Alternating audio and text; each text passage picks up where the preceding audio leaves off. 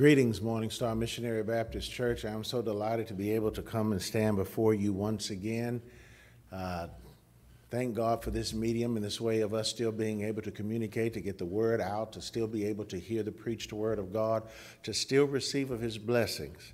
I want to ask that you would continue to pray for your brothers and sisters in Christ, especially for the members here at Morning Star Missionary Baptist Church, as well as our extended families. Amen. Deacon Kelly is still improving. We thank God for that. We want to ask that you will continue to pray for him and for Deaconess Kelly. I know it's difficult for her because she's not able to be there with him at the hospital. So please continue to pray for her as well. Also, I want to ask you to pray for all members of Morning Star Missionary Baptist Church.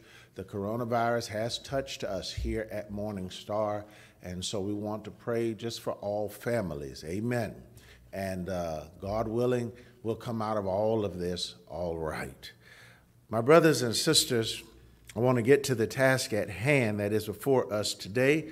So if you will, turn with me in your Bibles to the Gospel of John, the 4th chapter. We're going to read quite a few verses today. I want to read it all because I'm not going to preach verse by verse by verse by verse.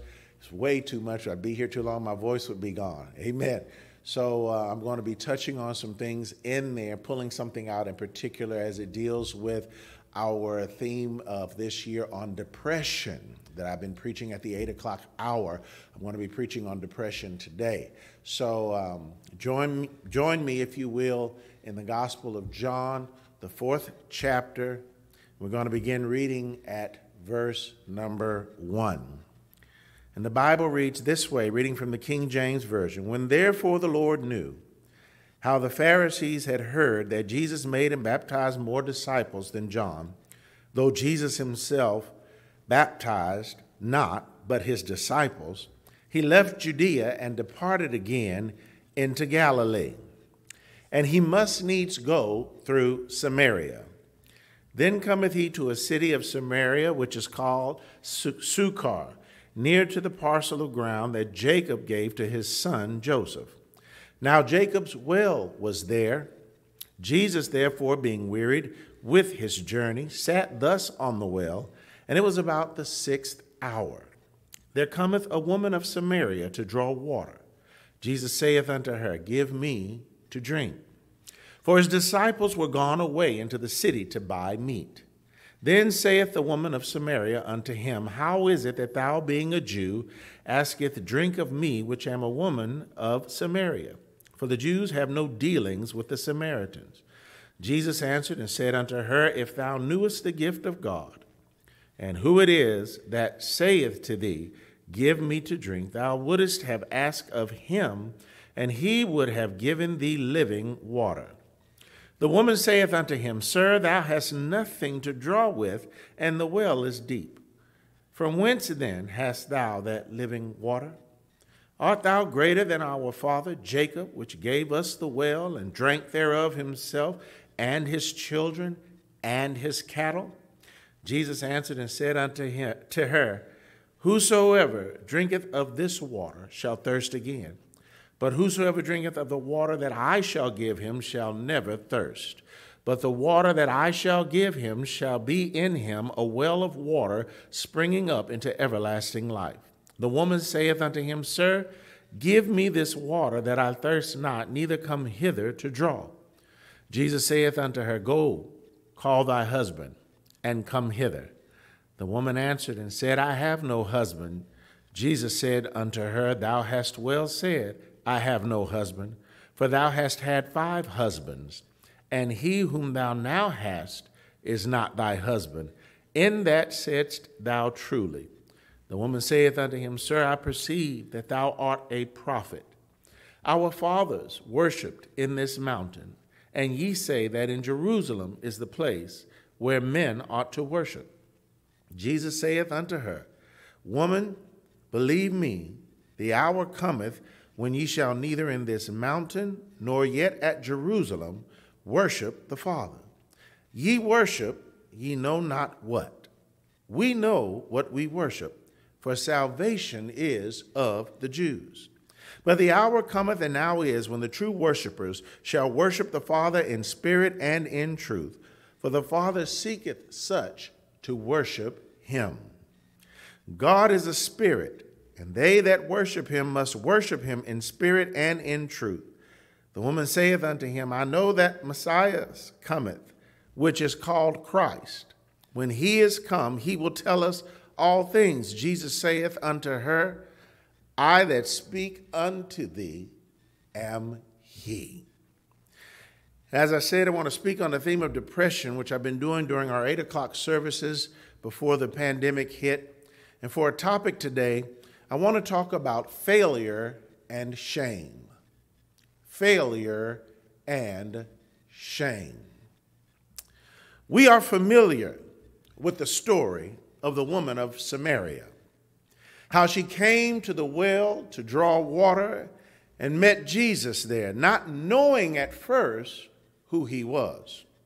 She conversed with him as one who had no knowledge of her past. But as he revealed himself to her, she perceived that he was a prophet. For he knew things about her that a stranger should not know. She ends up leaving her water pot and going to tell the men of Samaria, as the Bible says in John chapter 4, verse 29, come see a man which told me all things ever I did. Is not this the Christ? Once again, this woman captures our attention, only this time it is not about her leaving her empty water pot. No, we look at her for another insight that we might better understand ourselves. Have you ever failed at anything in your life? Have you ever been ashamed of anything that you have done? Yes is the obvious answer. Yes, we've all failed at some time or another. Yes, we've all done things that we are ashamed of. And though many long to forget their failures and their shame, God can yet use those things to help us on our journey. This woman of Samaria came in the hottest part of the day to draw water.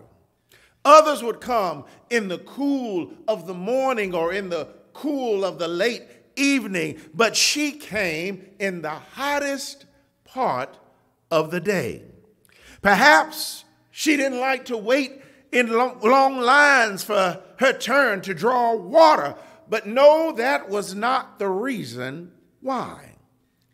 She came in the heat of the day to avoid encountering any other people. Now, why would she do that? We would ask the question. Well, because of the way that other people looked at her, whispered about her, deliberately turned their backs toward her. Why would they treat her this way? Because her reputation preceded her. The people of Samaria had already labeled her tramp, loose woman, a woman of the streets, or maybe even a husband stealer. She had failed to be like other women. She associated more with the men of Samaria than she did with the women of Samaria. They despised her for what she was, and she was so ashamed she avoided other people who would constantly remind her of her failures in life. She preferred to be alone and to deal with her dilemma alone, depressed and ashamed. The first thing I want to lift out of our text today is this question in only 3 words: by whose standard? Depression, my brothers and sisters, runs hand in hand with low self-worth. And we as humans evaluate self-worth. You might say, well, not all the time. Yes, we do. We do it, and we do it all the time. We make judgments about people. The music they listen to, the hairstyle they wear, the clothes that they wear, the way that they walk and the way that they talk. Are they left-handed or right-handed? Even the shape of their head, how their eyes are positioned. Do they talk with a lisp? How short are they? How tall are they? We even talk about the size of their feet. You're beginning to get the picture. The problem is that when people do that, the one they do it to begins to learn that he or she doesn't measure up.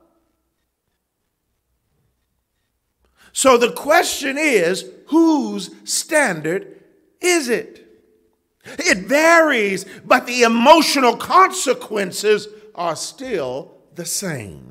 It doesn't matter if it's parental, cultural, social, or even if it's God's unwavering commandments. Whatever the standard is, we have failed. That's what we hear when people talk about us. And the word gets back to us. What they have said about us. Today's rebellious attitude wants to reject all standards imposed on them and reject any that are imposed by anybody.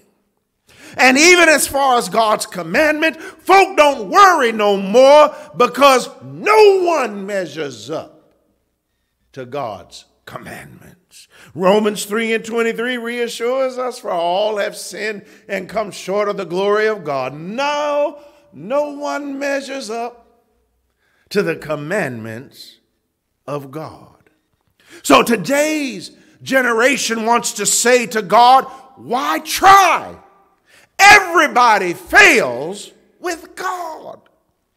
Children look at their parents and evaluate them, and they see nothing but failure even in their parents. And we think our solution, wherein we reassess ourselves with standards that are less oppressive and more fair to us, are better for us.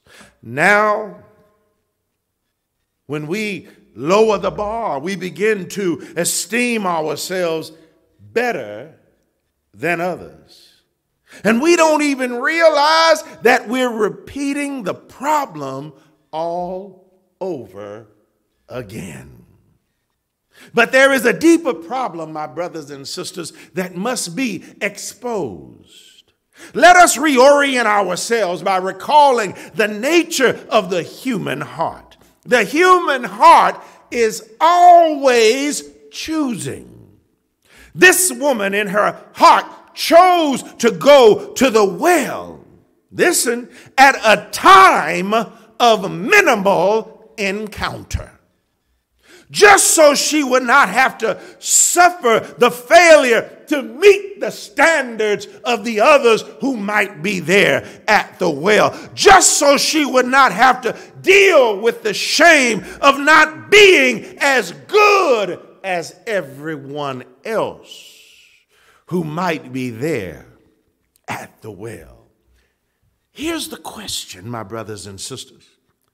Since when has anyone other than Jesus been the standard?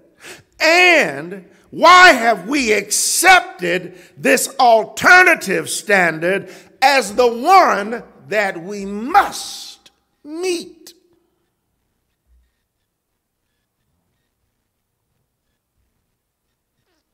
Those questions lead me to my second point. Let me say something about making people our gods. The woman at the well asked Jesus this question. Verse 12, art thou greater than our father Jacob, which gave us the well and drank thereof himself and his children and his cattle? Regardless of who this man is, the woman compares him to the well's accepted greatness of Jacob. Jacob's greatness, according to the text, came from their belief that Jacob gave them this well, drinking thereof himself, his family, and even his cattle. It sustained them, and it's still sustaining those who come after him. My brothers and sisters, tucked away behind that statement is the personal belief that the well sustained Jacob and his family, and that the well even caused them to prosper. If we were to follow this incorrect line of thought, it would lead us to a place where we too would believe we are blessed if we possess the well and if we drank from the well. The well, while a blessing to the Samaritans of that day, was not the source of their blessing.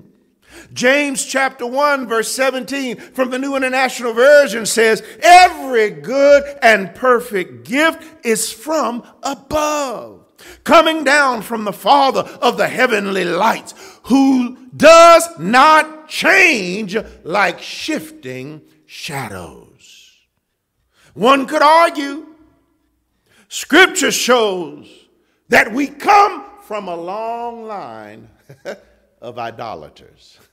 Yeah, idolatry is written throughout the Bible. As preachers say, from kiva to kiva.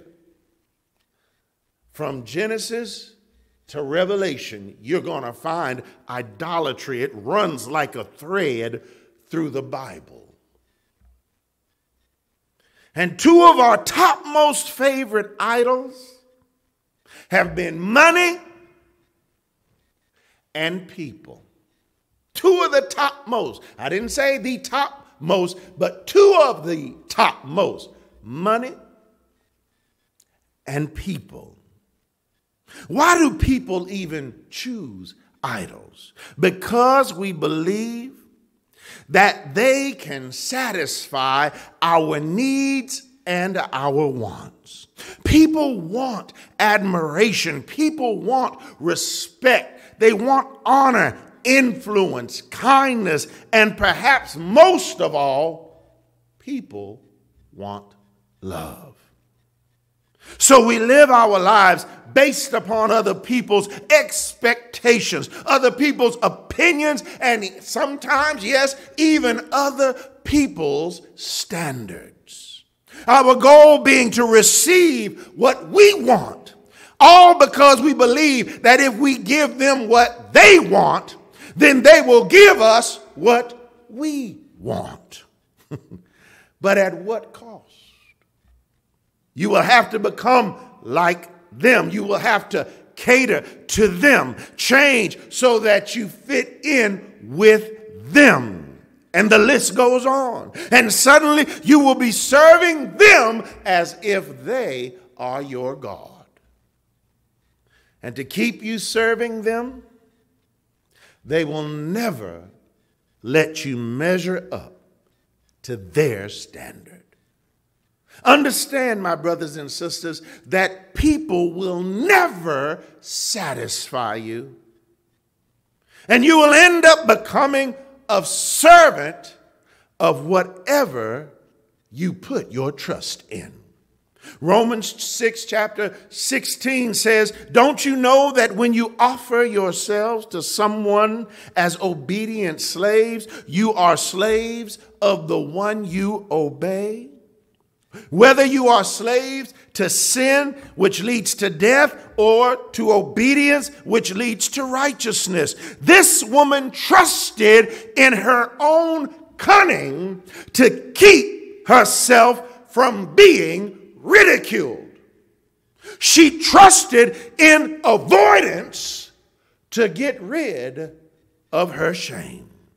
But the moment she encountered someone again, she would be reminded of her failure, and the shame would still be there. We know folk, perhaps even we look in the mirror at ourselves, that have tried to deal with shame by avoidance. No, I'm not going over there. Because in my heart, I know I did something, and I know they know over there. If they see me, they're going to look at me and start reading the labels that they placed on me.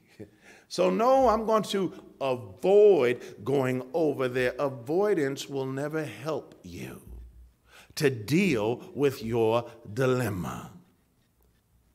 My brothers and sisters, what we really need to do is my final point. I want to talk about toppling our idols.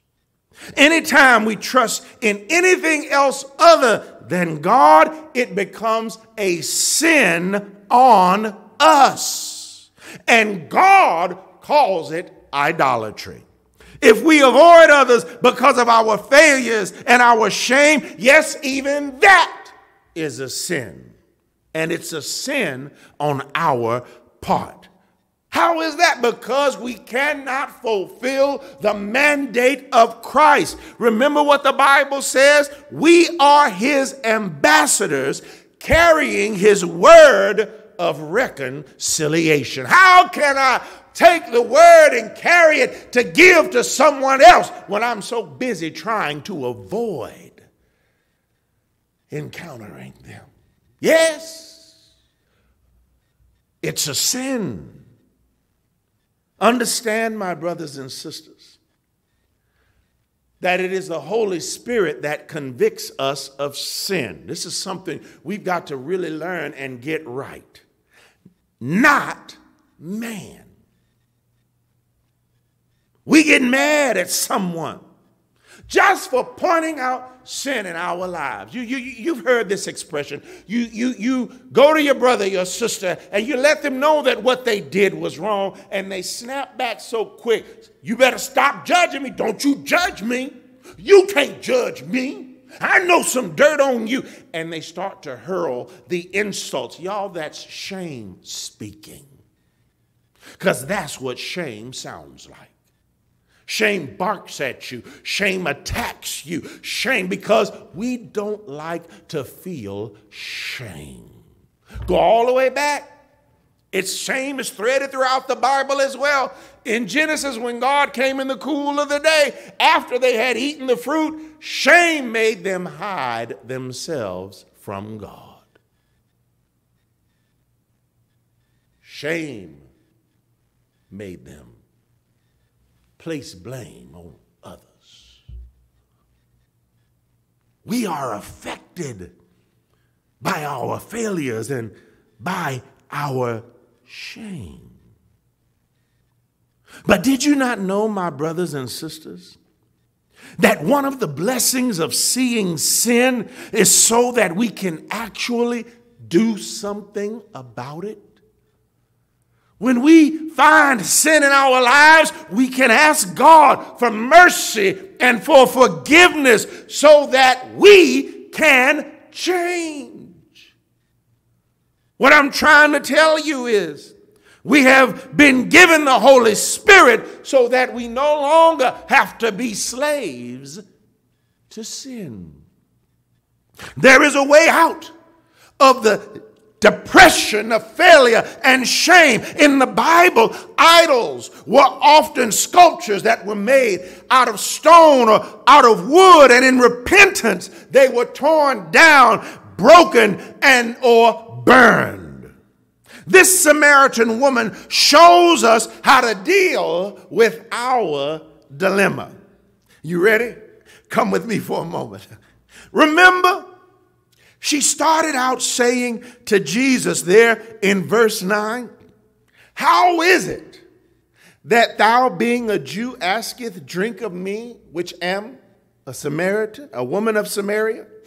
For the Jews have no dealings with the Samaritans." This statement in her mind was to remind this Jewish man that he should remember that they, the Jews, despise who she represents, the Samaritans.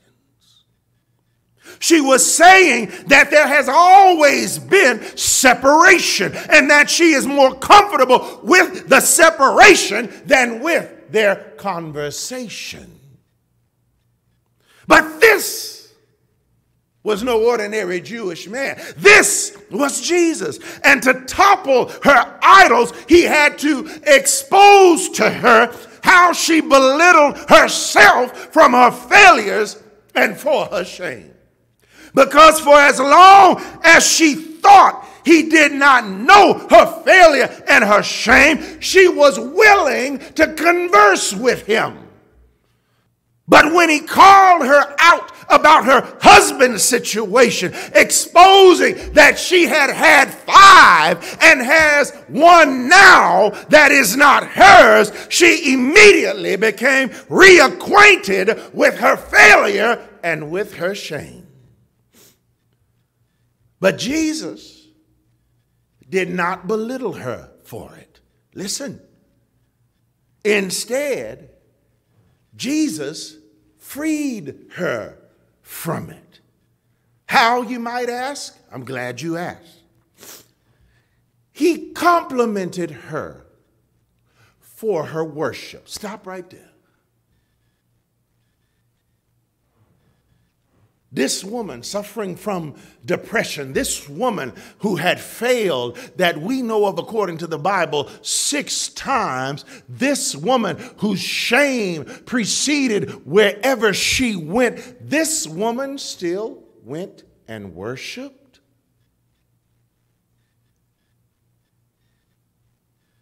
Why would that shock us? Why would that seem inappropriate to us? Did God ever tell us that we are too unworthy to come into his house? She still went to worship. You come to worship. God knows what you've been doing throughout the week, yet you still come in to worship. We dress nice so that we look nice and we look like everybody else. But guess what? God ain't impressed by the clothes that we wear. He's looking at our heart. He complimented her for her worship, which she had continued to do. See, we quit. She continued. He expounded upon her worship to no longer focus on the mountain as the place, but rather to focus instead in the act of worship, to worship in spirit and in truth.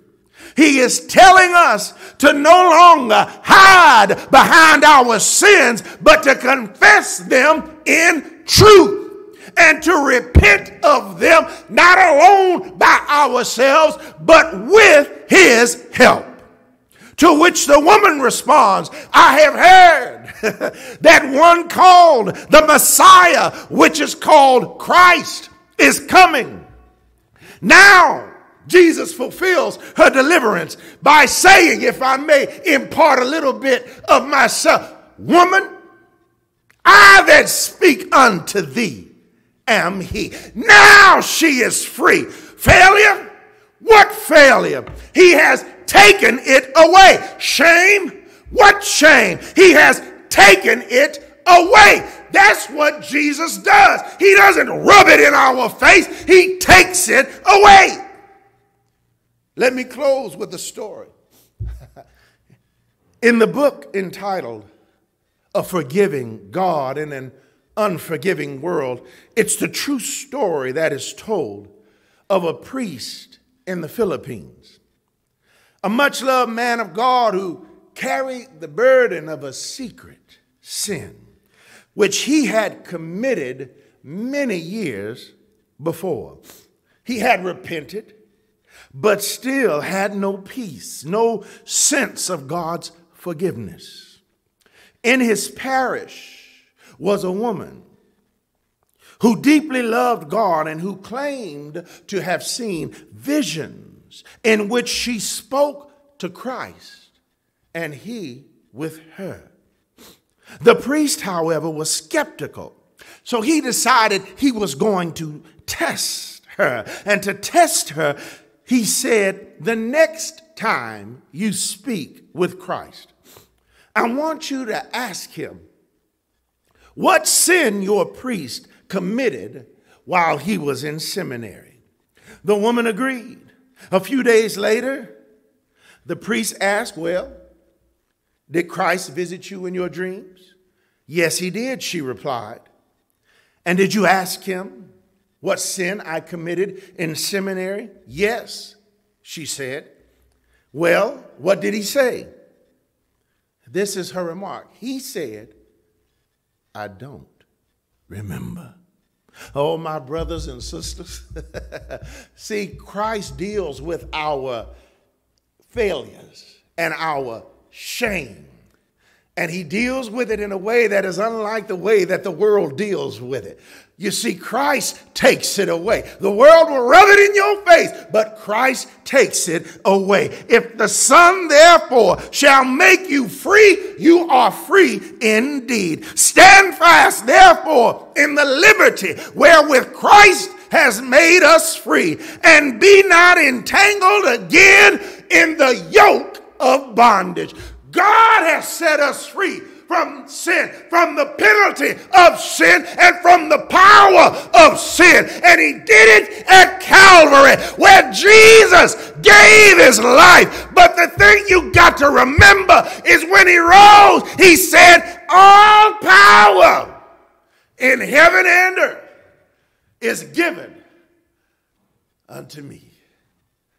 And Jesus, having all power, doesn't use it for himself, but for the glory of his Father.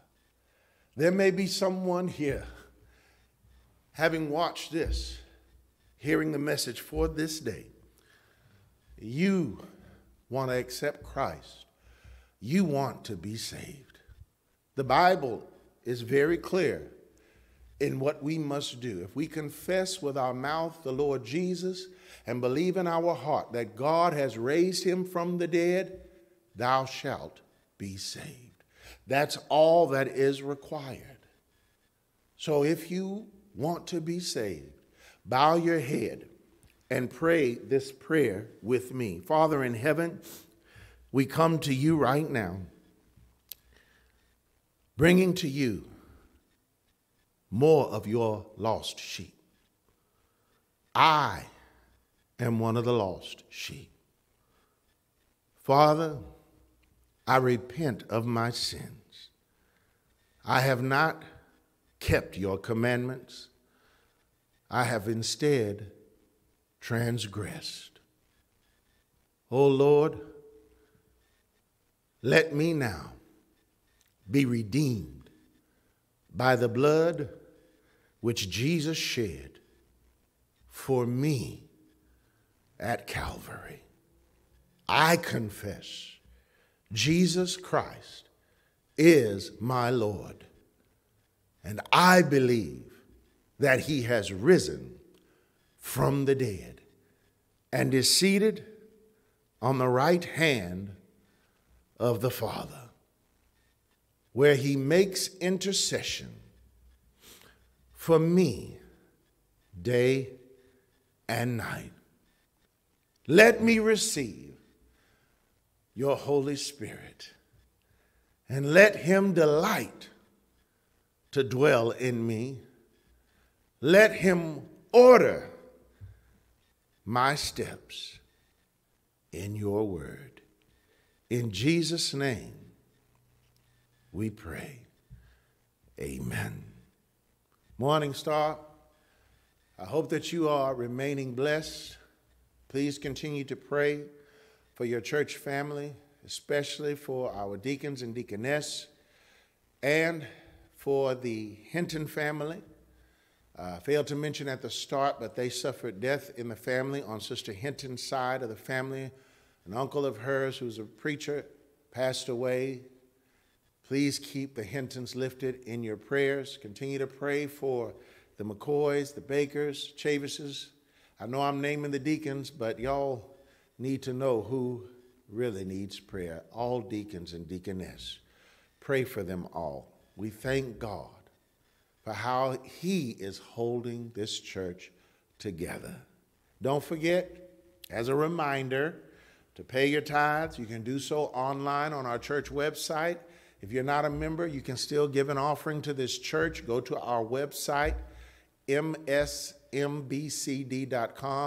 Click on the Give menu item, and you can follow the directions for donate, and it'll tell you what to do and walk you through everything. You can do it through PayPal with a debit card or with a credit card, whatever is your leisure. I want to ask you that you will continue to pray for me and my family. Thank God we're all doing as well as we are. Pray for this country. Pray for our leaders. We're supposed to pray for our leadership. And at all times, y'all pay attention to what's going on. Hopefully soon we'll be able to meet again. It will not be when they immediately say churches can have worship again.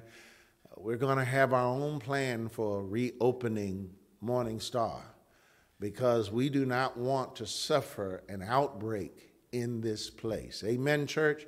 Amen. I know some will say, well, I ain't coming back until. That's fine. Our hope and our prayer is to be able to continue to do this. The sermons will be recorded and put out there on YouTube, but also to broadcast our Bible study sessions live, just as we have been doing. And those that want to come out will be able to come out. Those that don't, stay at home, but still you'll be able to partake. Those that are far away, watch and partake. It's all right. Just continue to pray for us in Jesus' name. Amen. Amen. God bless your hearts, and I hope to see y'all again soon. I really do miss everybody of Morning Star. Amen. God bless you.